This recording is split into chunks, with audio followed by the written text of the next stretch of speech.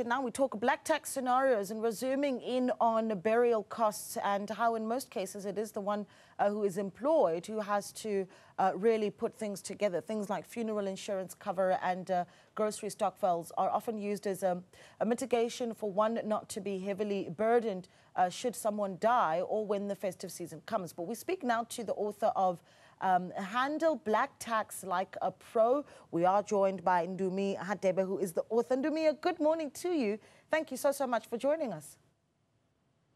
Good morning, my lady. Thanks for having me. Yeah, this is an interesting book and really something for us to think about on this Saturday morning, because I think a lot of South Africans are watching this conversation. And when you say black tax, we already start to, you know, your head starts to spin a little bit because you realize just how much you have to do for how many family members. But talk to me about why you felt it was important to write the book, Handle Black Tax Like a Pro.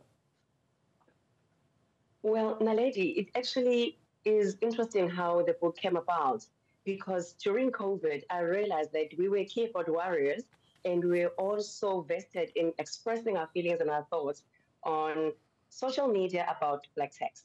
But none of us were actually addressing the issue with our loved ones. And I felt that this was unfair, because it's like, why wouldn't we? Why wouldn't we give our loved ones a right of reply? Get them to understand how we think, what our questions are, but most importantly, what our frustrations are financially. We are so good at the PR exercise of looking like we've got money. Therefore, we invite people to ask us for money. And we get frustrated. So who's gaslighting who? Ourselves. Yeah. And this is why I felt this book is greatly needed as means of building society.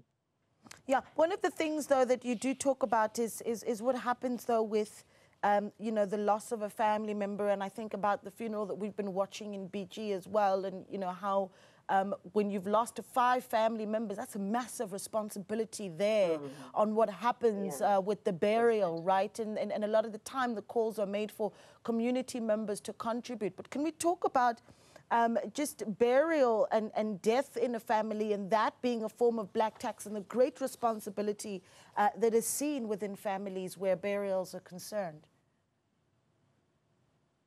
Well, Naledi, I think before we get to the responsibility of what the funeral entails, but let's look at how lavish we've made them to be. So the black tax currently is not even so much the actual responsibility of the funeral. It is more the perception that we've created that funerals must be lavish. There must be, we must just be giving this money every day leading up to the funeral, you know, like we are hosting people, they're having not only tea now, they're having meals, right? So you're hosting families and relatives for the entire week. By the time you actually get to the funeral, the exorbitant fees that we are paying as black people specifically is incomparable to other races and other people abroad. The way we go about it, it is so that it is expensive. Yet we're the ones complaining about it. Yet again, it's us that kind of invites the extra cost, in my view. But coming back to the responsibility itself, it's that we want to make it dignified. And that is valid, because we love our loved ones. But what if we look at loving our loved ones more, with money even, whilst they're still alive? If we wanted to actually maybe change the perception and say, we need to invest more in each other, not waste money on each other or spend money on each other, invest in each other, money ahead of time, like while I'm still alive, while I'm still here, what are my needs? If I'm writing a book, maybe somebody can sponsor me to have a writing coach, right? But when I'm gone, really the exorbitant fee doesn't really matter. And I'm not saying that in this particular case that's what is and that's what it is with everyone, but this is basically what I feel is adding maybe 70% more of what needs to be paid. You know, I'm looking here at how funerals, there's a piece that was written, and says funerals in South Africa can cost anywhere from a few thousand rand to 150,000 rand in some cases. I mean, that's big money that's going into our funerals. But could we talk a little bit about when the cycle actually ends? Because I think in a lot of families there's this understanding that, well, you know, as the generations get younger, there are those that perhaps have a responsibility of taking care of the elders and other family members. But you know, when does the cycle and the responsibility in and of itself end? And you can talk to us about a few tips that you even put in the book on how to manage it if you're the one carrying that burden in the family. So the cycle doesn't end if we don't do anything different to change it, hence the book. So if we're not going to change the way we spend, if we're not going to learn about boundaries and actually understand that we have to budget, we have to say no, we have to have a line item for black tax, period.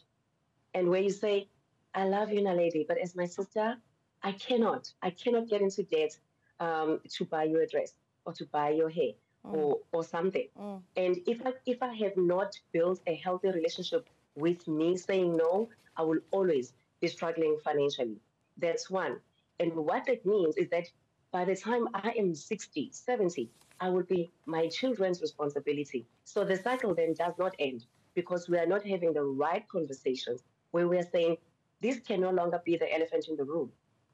We cannot be the elephant in the room when the stop orders are going off and the WhatsApps are coming through and you know, from FNB and the e-wallets. Then it's not an elephant in the room. Yeah. It's very much a reality for most of us. So why don't we talk about it? So how we actually potentially can end the cycle is by sitting down as families and have a proactive conversation. And where I can say, as Ndumi, I am in debt up to this level. I cannot afford even the car that I'm driving, perhaps, or I'm not financially okay, and I need to do something about it. And we need to take ownership, my lady. We need to actually own that you and I like the feeling that feels when we help somebody. So we help them for ourselves.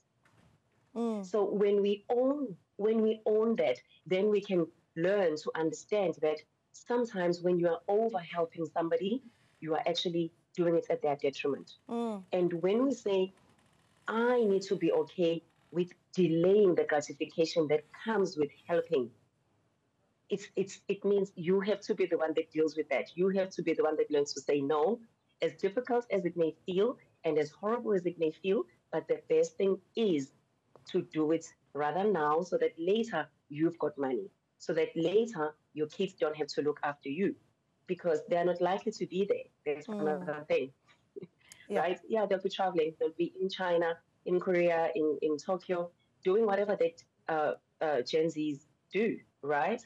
So there is no guarantee that we will have someone black texting us, you and I, as a generation. So we are the generation that is actually meant to break the cycle because we've got access to real money and we've got access to make money in dollars. We can make money online, but we will not change the cycle if we do not change the way we relate with money and whether we talk about it with our families or not. Okay.